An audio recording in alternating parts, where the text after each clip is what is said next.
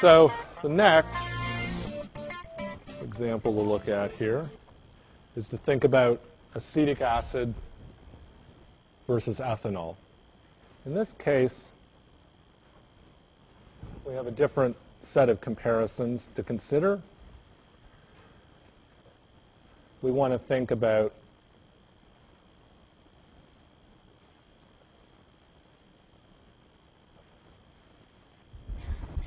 the acidity of this acid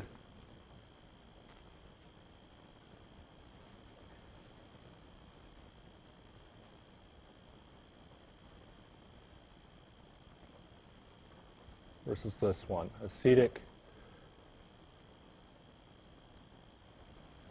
acid versus ethanol. Okay, so in this problem, you want to think first about what type of hydrogen you're going to consider in this acidity problem.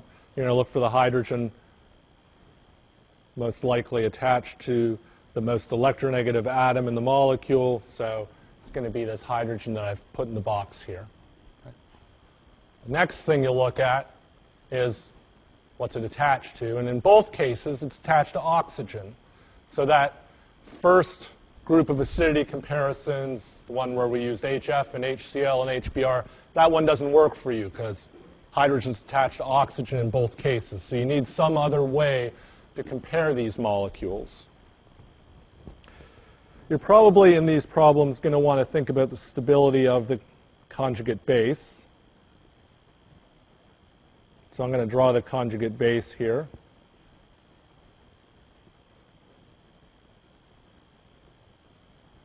For each of them.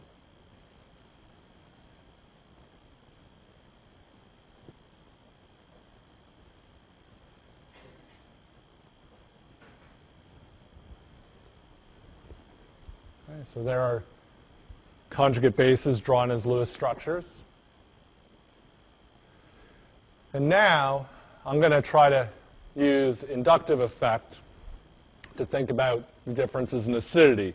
So what I need to do is look at the two molecules and ask myself what's different, what's changed between them. And what's changed is that the hydrogens here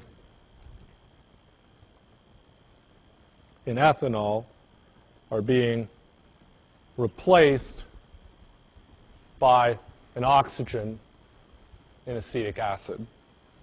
So if I want to use inductive effect here, what I might do is I might say, okay, I've got an oxygen now. That's much more electronegative than hydrogen.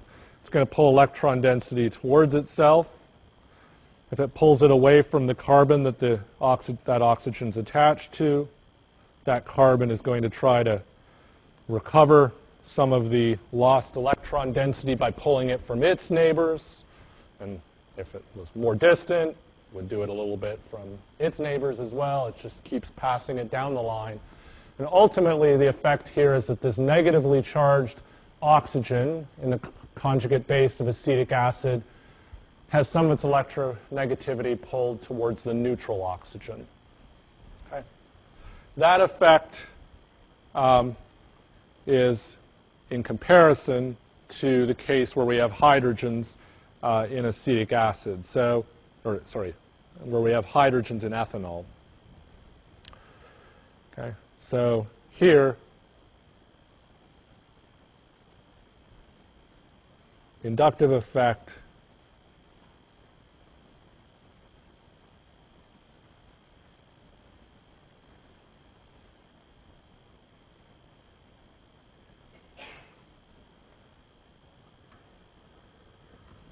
stabilizes the conjugate base acetate.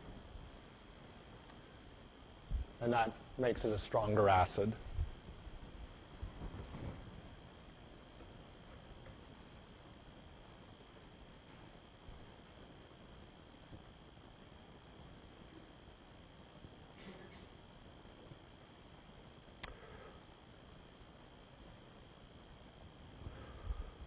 Okay, so that's one explanation that addresses the question, why is acetic acid a stronger acid than ethanol? There's a really big difference in acidity between them. It's 12 orders of magnitude. The other effect that plays a role here is the effect that's called resonance effect.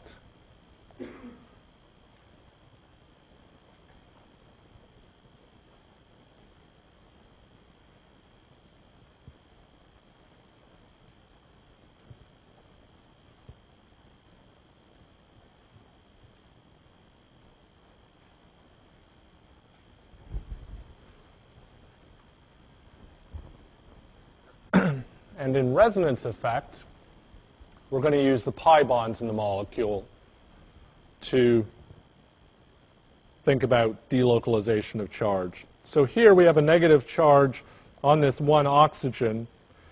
And one thing we can do is we can draw a resonance structure of this molecule that allows us to reorganize the electrons and get a better picture of what acetic acid might really look like.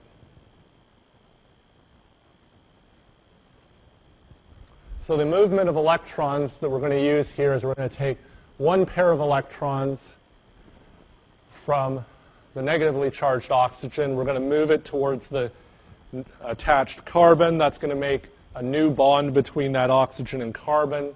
When we do that, we have to shift 2 electrons away from the carbon in the carboxylic acid because it's already got 8 electrons in its valence shell, and they have to get moved to the other oxygen.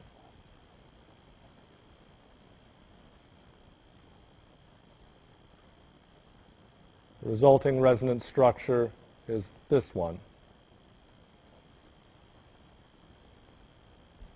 Okay. So by drawing these 2 resonance structures, you show a way to delocalize the electrons between the 2 oxygens in acetic acid. And if you look at these 2 structures, they're both essentially identical to one another, except which oxygen's negatively charged and which one's neutral. Okay. So these 2 resonance contributors are both exactly equal in stability. They're both the best Lewis structures for acetic acid, so they both contribute strongly to the overall picture of acetic acid. And the result is that you get a very efficiently delocalized charge. That charge delocalization has the same effect here. If you delocalize charge, you increase the stability of whatever species you're looking at. And here, if you increase the stability of the conjugate base of acetic acid, you allow that acid-base equilibrium where acetic acid transfers its proton to water to go more towards the product side. Okay. So acetic acid is a stronger acid than ethanol for 2 reasons. One, the inductive effect of oxygen might be a good explanation, delocalizing electrons. And secondly, the fact that you can draw these 2 resonance structures gives you a second reason for stabilization.